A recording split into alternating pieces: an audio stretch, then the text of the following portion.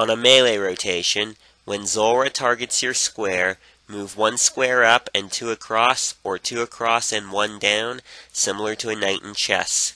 You will then switch to blowpipe for a mage form, and then run behind the second column and switch to mage gear for a range form. From there you will be able to safe spot the meleeer, and then run back to the first column for a range form, and then switch to blowpipe for a mage form. When the three clouds drop, run behind the second column, and switch to mage gear for the Jad phase, which starts with range.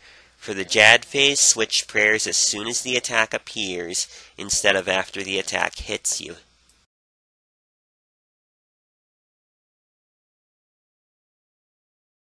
Melee rotation 2 is the same as rotation 1 until after the first mage form. When the range form appears to the side instead of in the center, that's your signal that it's rotation 2 instead of rotation 1, and it's very important to realize this because the next thing you do is switch to blowpipe for a mage form in the center. About 5 seconds after the snakelings start to appear, switch to long range and move one square back to avoid a poison cloud.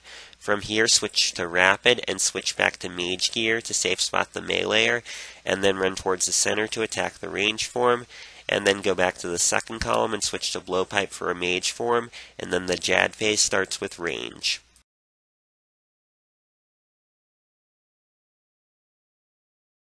For a range rotation, after two range forms, run to the first column to safe spot the meleeer, and then run to the center and switch to blowpipe for a mage form.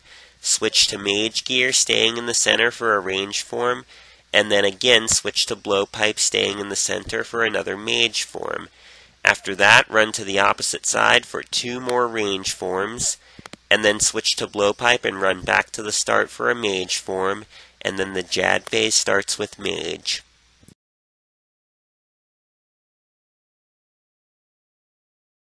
For a mage rotation, switch to blowpipe immediately after the mage form appears to the left, and then run to the second column and switch to mage gear for a range form, and then switch to blowpipe for another mage form. After that, run to the first column and switch to mage gear to safe spot the meleeer, and then attack two range forms. For the range form in the center, after the poison clouds drop, run to the second column and switch to blowpipe for a mage form. After that, run back to the start and switch to mage gear for a range form, and then switch to blowpipe for a mage form, and then the Jad phase starts with mage.